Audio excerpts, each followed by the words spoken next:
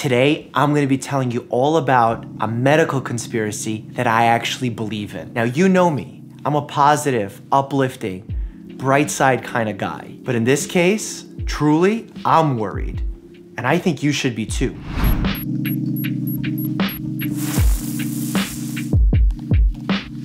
This is a very, very serious story. Not even 2 weeks ago, I was asked to talk about this on national news. What I told them then is what I'm gonna tell you now. I am scared. I'm scared that this can get out of hand. I'm scared that disease can spread. Humans can be altered forever and the future generations will never look the way that they currently do. You can be affected. I can be affected. Kim and Kanye can be affected. Certain people have really big foreheads, you know. The subject that I'm talking about is gene-edited babies. Wow.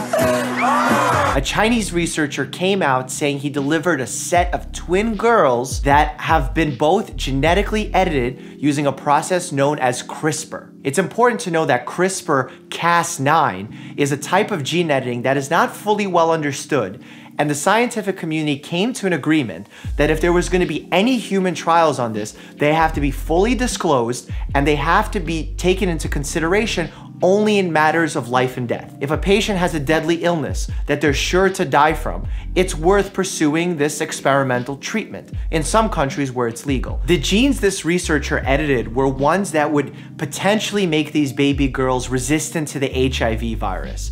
Now, in this case, this is not our life or death situation because we actively have treatments for HIV, and it's no longer the deadly disease that it once was. Through a series of well-coordinated posts through the Associated Press and YouTube, the researcher released the information that he was successful in doing this gene editing on human embryos and was able to deliver these two baby girls. Now, the entire medical community and scientific community alike has been up in arms, and rightfully so. You have to understand how shady this entire situation is. There's this one scientist conducting controversial research. His hospital and university are not aware that he's doing this. He's saying there's a third baby underway, won't release the names of his subjects/parents of these babies. He's altering the future generations of this world with no oversight and truly no regard for humanity. Side note, no official scientific quality organization has come out and validated his work in this trial. So we don't even know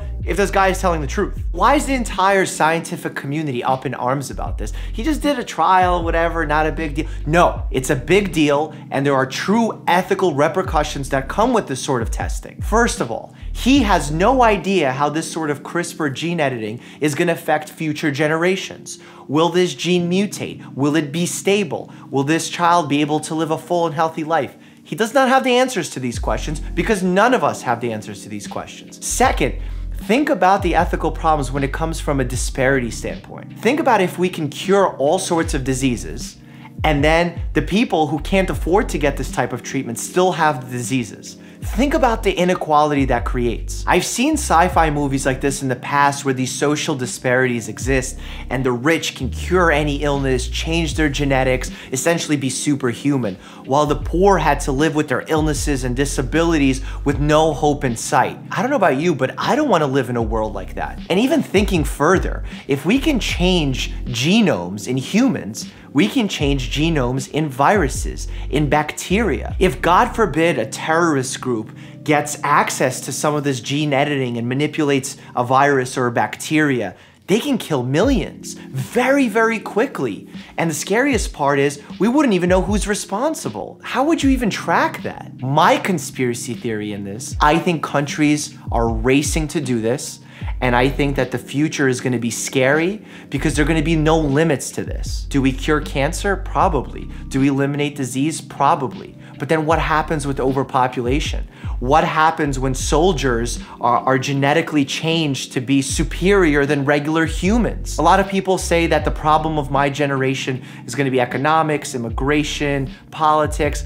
While all those are serious issues, as a scientist and as a doctor, I worry about this. If we don't get control of gene editing, it's going to be our next nuclear war. Mark my words. All right, back to good old optimistic Dr. Mike. While I do believe that that conspiracy is possible, what I think is more likely, and I actually hope this is gonna happen, is that governments are gonna come to their senses and understand that when they're doing genome research, even if it's in a bioterrorism standpoint or try to do it to protect themselves, if you go overboard, you're threatening all of humanity, including themselves. So my hope is that they'll put controls in place, not go overboard with this type of research, and really just be smart about it. I know that was a little heavier than most of my videos, so if you want something lighthearted, check out my second review of Scrubs. I know some of you missed it, so click here and stay happy and healthy.